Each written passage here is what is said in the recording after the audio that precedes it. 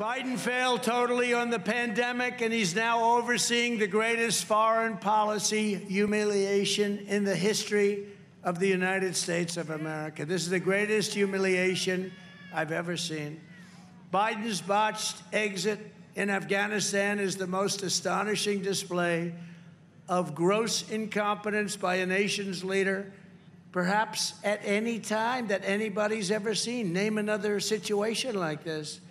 Vietnam looks like a masterclass in strategy compared to Joe Biden's catastrophe. And it didn't have to happen.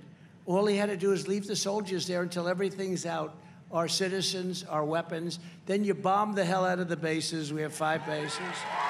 And you say, bye-bye.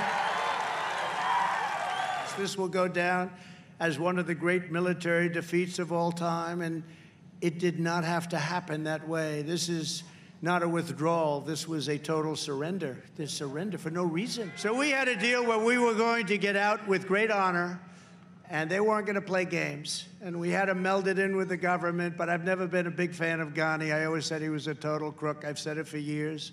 It turned out he was a crook. He was a crook, and he left. He fled. He fled with a lot of cash. What we've done, how we got into that mess is just amazing. But we could have gotten out with honor, and we should have gotten out with honor. And instead, we got out with the exact opposite of honor. We will make America safe again. And you know what it is. We will make America great again. Thank you, Alabama. God bless you all. Thank you. Thank you very much.